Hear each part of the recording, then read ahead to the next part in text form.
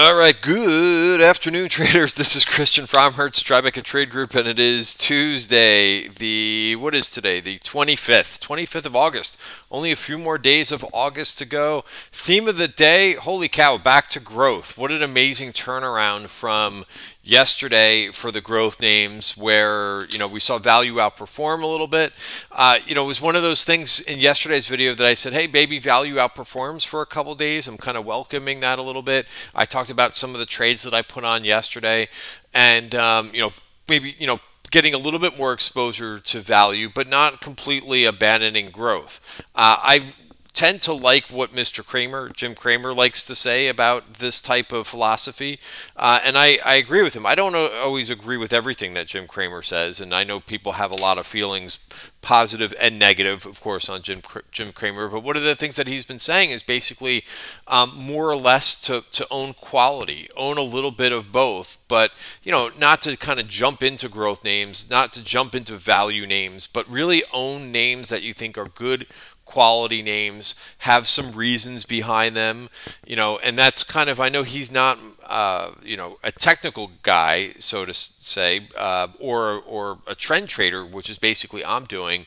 but I agree with that too. Like, I don't just pile into growth names or names that I think that have just basically gone down and looking for them to reverse. So I had exposure. We'll talk about some of the trades that I had on today, but man, it was one hell of a day, and it was one of those days too where for the majority of the day the market was essentially flat, and just on the right side of a lot of trades. A lot of nice setups were materializing over the last couple days, and we hit some really nice ones. So this has been a tremendous market to trade, and I hope it continues. I don't know how long it does, but we'll kind of continue to trade this market smartly and go from there.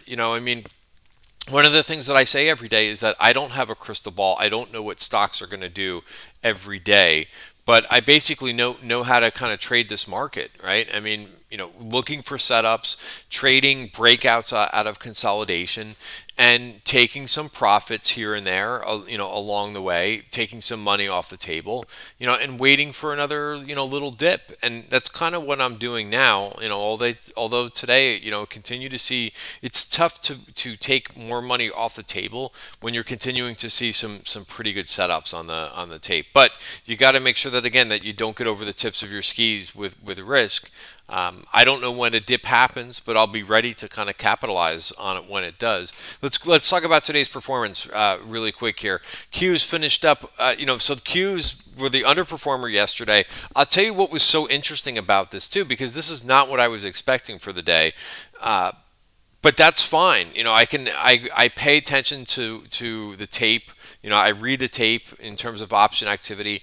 Option activity lately, there's been a lot of momentum in names, so you're able to spot this pretty quickly. The Qs finished up. They were even selling off going into the open. So that's what was so remarkable. And IWM was doing the opposite. The small caps were up like about 1%. Going into the open, and they gave it all back. Now they did rebound from the close, but by the way, there's not much to analyze in the S&P chart. If there's not much for us to analyze, we kind of move on. We know that the trend is up. We're above all short-term moving averages, right? I had a lot of questions about that yesterday. Just to kind of revisit yesterday's recap, I had some questions in the member Q&A about buying puts, right? Well, here's an example of like I've been saying, there's no sell signal in the market right now. We'll eventually get one, but right now we just don't have one. So you have to be careful about anticipating things that are not there. Let me just go over just quickly, because I thought this was interesting. That IWM, here it is, up I don't think it was up 1%, maybe about 70-80 basis points, close to 1%, and it sold off all the way through to about 1140. So again, I'm chuckling because it's just crazy how this these small caps function, and then it's so odd to me, right? Why would you sell them all the way off and then they recover for the after 11:30 this morning to only finish down? They finished positive for the day, but down from the open. But just kind of crazy move. And then this was the Qs. if you don't believe me, the Qs this morning looked weak going into the open, and they did the opposite. They rallied basically all through the session. They kind of came in a little bit between 11:20 and like 12 o'clock, and then basically grinded higher for the rest of the session. A couple names that reported after the close. Salesforce, unbelievable numbers. They're up to 241. This is surprising to me. I did not trade Salesforce because I basically stick with the earnings. I thought Salesforce, what Salesforce usually does is they have good numbers, and then the price is kind of, very ho-hum basically, after they report. They usually go down a couple percent. You can see the last 3 quarters. So this has not had good earnings, but again, the past isn't as always, going to repeat exactly, right? There's going to be things that are different, a little bit different from time to time, but, really nice move in this one. A couple other ones that reported. Toll Brothers, interesting. Toll Brothers did see what appeared to be call buying today into the number, and they're up to 47. Toll Brothers usually doesn't move that much. I would be careful of this name going. I think the conference call is tomorrow, and sometimes the CFO, CEO kind of sandbag the next quarter. So keep in mind if you're trading options. Right? If you're outright long calls, or if the other way puts, you could always do some hedging after hours. It always blows my mind to hear that traders don't know how to do this. This should be 101 options. If you're long calls, right, figure out what the delta is of the calls and figure out what your equivalent position is in the shares. And then you can, if a name is up big, so for example, maybe not Toll Brothers is such a big case for this, but if you were long, let's say the 224 calls or something like that in Salesforce, there's no excuse why you're not locking in some profits by selling a little bit of shares versus that long delta that you have in the options. And if you don't know what I'm talking about, you should not be trading options because this is 101 about how you make money in the after hours market. All right, selling some stock versus your calls. You could look up. What's beautiful nowadays is if you don't know any of these topics, all you have to do is basically Google and read for about 5 or 10 minutes. But Google delta hedging versus options, and you should be able to figure it out within 5 minutes. It's not a hard thing to do, but you should always know what your delta is, right? How sensitive the option price is to the stock price, and you could do some of these things after hours because we know sometimes when they start the conference call, not always, but if the CEO or the CFO says something negative about their quarter, the stock can sometimes come in a little bit. So you lock some in by doing some adjustments in the after hours market. So just important. I always try to tell traders, especially newer traders, make sure you do you don't have to spend 5 hours of education, like literally 15 minutes to a half hour, and you're gonna be in such a better place. All right, so moving on, we'll talk a little bit more about today's price action.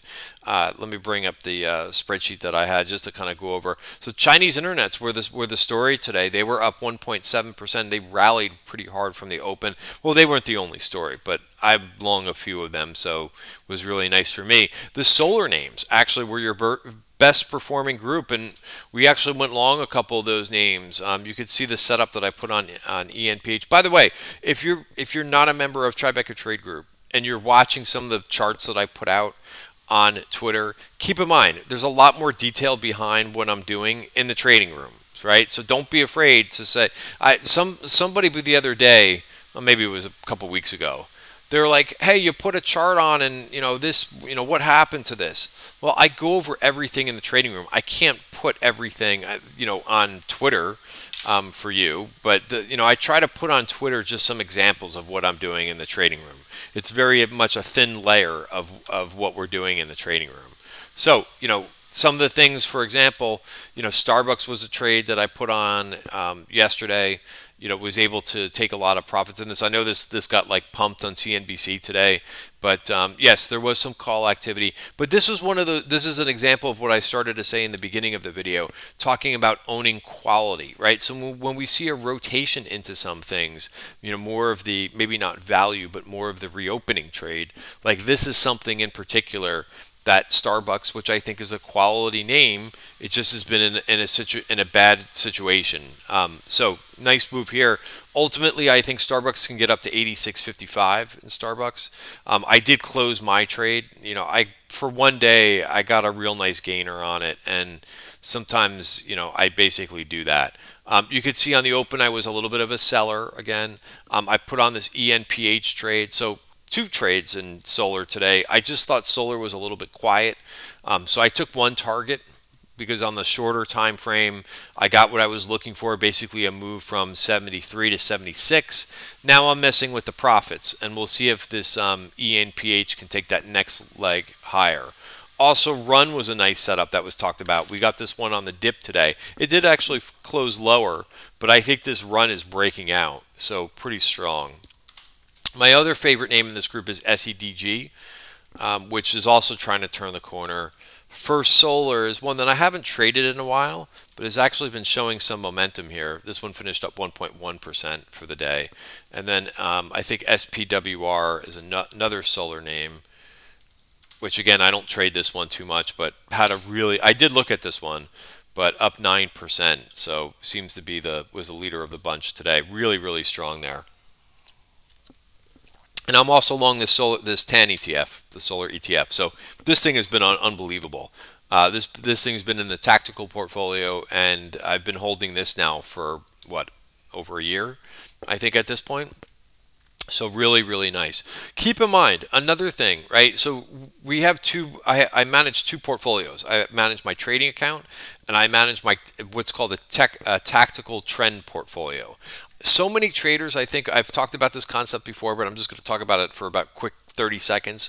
So many traders on Twitter, FinTwit, they're always looking for like where you can take a target. Oh my God, it's breaking out. Where am I gonna where should I take this thing off?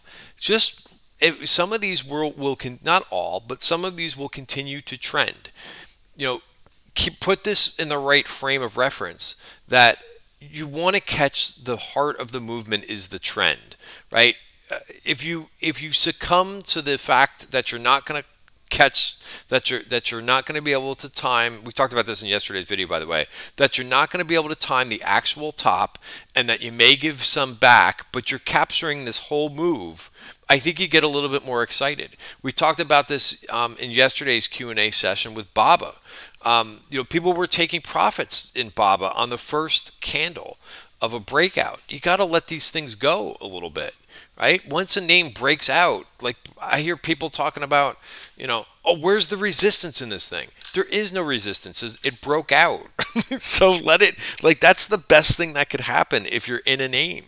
Breaking out, it's now, think of it as like open road, right? You're in traffic, and then all of a sudden you have open road, right? So not saying that every name is going to break out and go and shoot to the highs like Baba, but the best thing one of the techniques that we've been going over a lot in the trading room that I've been trying to stress, if you trade options, roll them out and up, right? It's an easy way to basically, take some money off the table and mess with the profit. So I've gone over that in like probably 2 or 3 of these videos the last couple days, but it's one of the best ways that I know how to play options to keep your money basically on the table, but you're taking the profits off the table, right? And if it continues to trend, you've got something really good going on. Facebook, this is my screw up for the day. I got into calls. This is one of the first ones that I got into, and I just saw some better opportunities, and I'm just being careful about literally 5 minutes after I took this thing off, there was some news out on the tape, and this thing took off. I decided to substitute into Microsoft. I thought Microsoft could and I still think Microsoft could break out here. So again, it's a little bit crowded right now, but if it breaks out, it's got open road. That's where things really get exciting. So I think, again, I'll say it again, newer traders struggle with this. Like, they're looking for resistance. They're looking to take the trade off. Yes, taking profits is important. But, maybe this thing can run to 229, right? And we talked about this with Baba yesterday. So, I keep rolling. This Baba trade, I've rolled 3 times.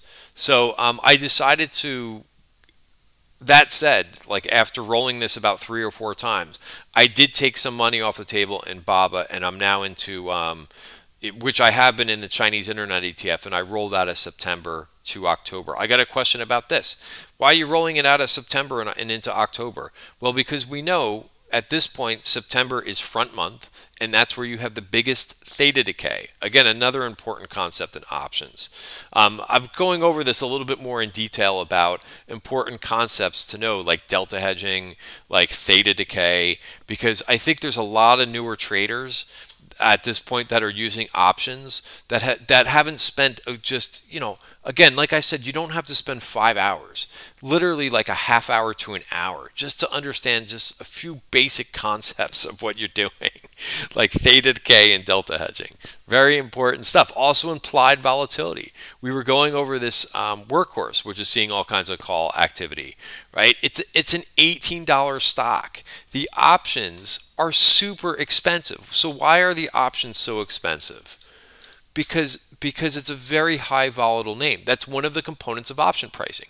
So you don't have to necessarily memorize the Black-Scholes formula, but you should know what some of the components that go into the premium price, one of which is implied volatility, right? So you could day trade this stuff around, but if you go out to like the September options, the implied volatility is about 130, 140%. So it's about 6 times as more volatile as SPY is, as the S&P is. So why even mess with an option that has an implied volatility of 130%, right? When you could just buy stock, you completely take it out of the equation, right? I know everybody likes to kind of, mess around with momentum names and options, and it's fun, but so that's for day trading. It's not that big of a deal. If you're swing trading and the market maker takes the implied volatility and moves it, which is basically out of your control, if they move it from 130 to like 80%, the premium will go down, right? Even though the stock isn't going down. Again, a very easy concept to basically know, but you need to know what you should be looking at, the implied volatility of an option, and knowing if it's, how expensive it is versus SPY. Very, very easy concept. All right, so what else did pretty well? Of course, the clean energy. Biotech actually had a decent day, right? We've been talking about how that hasn't fit in this whole bull market context. Maybe this starts to come back a little bit. We'll keep an eye on biotech. Some things like I was watching for some bargains here. VRTX is one name that I'm watching. I didn't pull the trigger on it yet. I want to see this thing get above 272-ish. All right, so that's something that's on my radar. Maybe looking for some names that I've gotten a little bit beaten up in the biotech space. So we talked about BABA, we talked about Microsoft. Took a target in that one. Facebook, again, I'll have to revisit Facebook, but man, I was right on it today. I've been trading in and out of Facebook the last few days. Perhaps I should have just sat in the name. Talking about being a little bit more patient. Starbucks worked out well. Autodesk Trade Idea did not work for earnings, right? That was a name that I was playing into earnings, and it looks like their guidance was a little bit weaker than expected. Home Depot, I took that trade off as well today, but BABA was a huge winner for me, so I did get that target in ENPH. What else did I want to go over for the day? Amazon, I hit a target in that one. Fastly looks pretty interesting here. Right, it is above value. A lot of call buying, right, that we've seen in Fastly for nice day trades. The stock was up huge today, up 7%. But of course, like I've owned Fastly now, and I'm holding on to a position, and I'm looking for that breakout of value. So it's very close. I would keep an eye on this thing. Speaking of a volatile name, Fastly is definitely one of those names. SE, so one of my favorite setups right now, because this name continues to kind of work higher in an uptrend. It's consolidating a little bit after an earnings gap, and it looks like it's trying to move higher here a bit. So I did take a position on the break of value, or right before it broke out of value here. I did not add to it. but I'm going to sit with this position. Again, I like to get in some names before we see the call activity, right? Once a name starts to see a little bit of volume and a little bit of momentum, then the call buyers come out of the woodwork, right? And then it really catches that momentum. So I like to spot these things before you see the call activity. Trust me, it works out sometimes. And by the way, this video is for information purposes only, not giving out any advice or recommendations. Also, just a few other stocks to talk about. AMD, this is a nice one, moving higher. Oh, I didn't talk about the weekend watch list yet. And then Pins is another one that saw a big roll of calls yesterday, right? They are managing a trade here, and kind of tricky little candle yesterday. And we'll see if this has some follow through, right? It needs to get so easy level to watch. Notice how I'm going back and forth between the daily and the 1 hour charts. The 1 hour charts you get a lot of signals from and a lot of information from, but this thing has got to stay above 34. So that's a name to watch tomorrow. So the weekly watch list. How about that, right? So up 2.1%. If you're not familiar with what we started to do with this, remember I talk about having skin in the game, right? And not talking about, just, hypothetically saying, oh, the stock could go from this price to this price on Twitter, right? We're different. We actually do we trade, right? And that's the whole thing. We're not here to quote hypothetical and do magic tricks on Twitter, right? So this is a watch list that I put to work every Monday morning because it's been outperforming SPY for like the last 5 or 6 weeks. So it is now outperforming again, right? Alibaba's in this, NTES. So I do go ahead and buy this through a system called M1 Finance. What I'm basically doing to cover the Friday to Monday gap ups, which we've seen, for the last few weeks, is I buy some SPY on Friday and I get out of the current weekly watch lists. And then what I do on Monday morning is I sell out of the SPY and go into the watch list. So, these are some of the names. Honeywell up 4.4%. Facebook is in this. So I do own this. I was crying a little bit because of the option position that I got out of a little bit early. But I do own Facebook here. And NTES, which you don't hear too many people talking about, also up 6% in the last 2 days. So this is working pretty well. I've got a couple stinkers in here, but basically we equally weight this. I put a couple names at a higher weight, but again, it's very close to being equally weighted for this one. All right, so if you're not a member of Tribeca Trade Group, remember, I do the homework, for you on the weekend, and it's a challenge to me to come in and outperform the week. Putting this list together on Sunday, but I've been managing to do it. So you could go here, you could click here to be a member, and get involved and check out. And I don't even talk about, sometimes I forget about the community of traders. We've got such a tremendous community of traders, and it's one of the things that when I get a new trader in the room, or a few new traders in the room, I make sure that everybody is on the same wavelength, in terms of we're all here to help one another. We're all here to, number one goal is to make money and to be respectful of other traders and help each other out with trade ideas and trade setups. All right, guys, have a great night. See you tomorrow.